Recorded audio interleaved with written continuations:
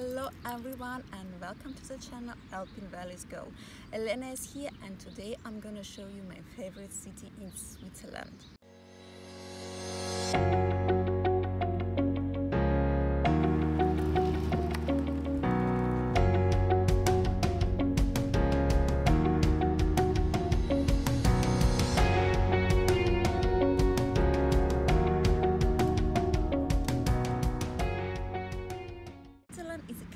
With varied and intense beauty from every corner. This is a land of rainfall, hidden valleys and 4,000-meter mountains with a stunning nature.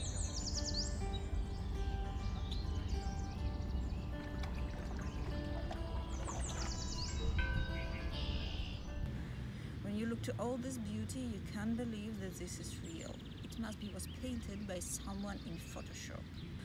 Switzerland is a land where everyone could find something for his or her taste, solitude and adventure.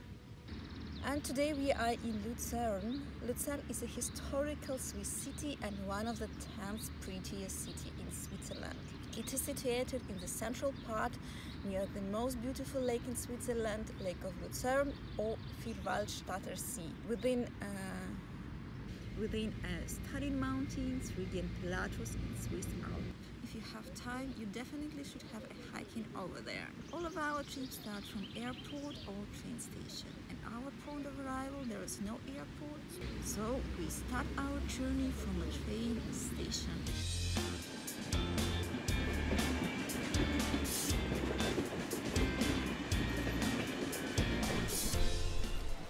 A magnificent railway station in Lucerne, unfortunately, was destroyed by fire in 1971. All we can see now is this old arch, which once was the main terminal entrance. It's very, very beautiful, so don't lose the chance to make a photo with it.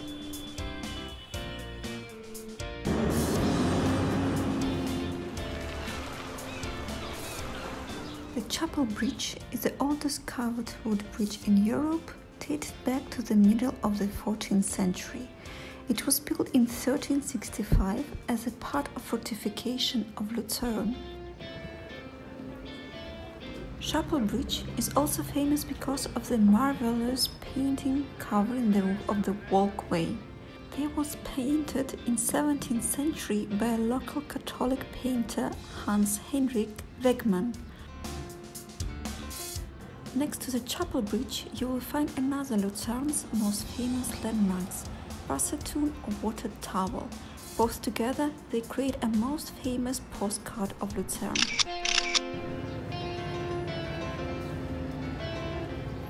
Jesuit Church is the first Baroque church that was built in Switzerland. It is recognizable from afar.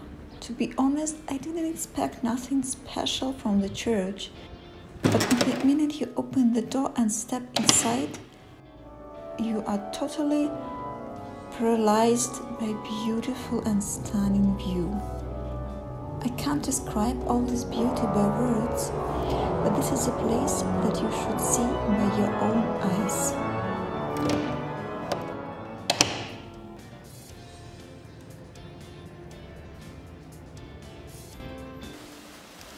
Spreuer Bridge is a little brother of the Chapel Bridge. You should also walk over it as it has fantastic view of the city from across the river. Next to Spreuer Bridge, you will find a needle dam that was constructed in 19th century for controlling water level of Lucerne Lake. Here you will also see a river power station. Today it's still in use and around 1,000 houses are getting energy from this power station. When I'm visiting new cities, the main place that I want to see is Old Town, and Lucerne is not an exception. It has very old buildings, so be attentive to small details when you're walking around. These houses will tell you the history and the life of the city. This is a great place to spend a few hours and lose yourself in the old century. And in a few steps you will find a modern life with restaurants and shops. Lucerne is a great combination of old and modern lifestyle.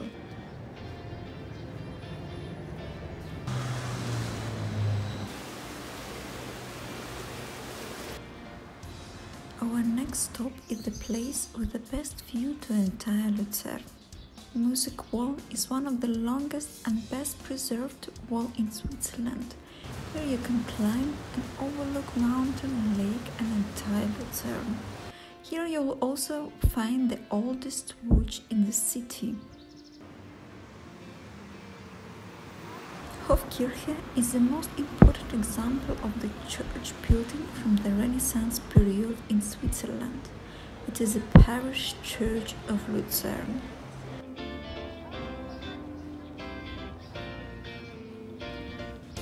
This is my favorite place for a walk in the city.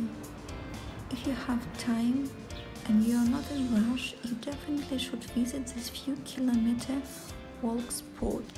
The view of mountains and lake will follow you and open its beauty from a new side. The last point of our trip is the park near Museum of Transport. This is my favorite spot to enjoy the beauty of Lucerne.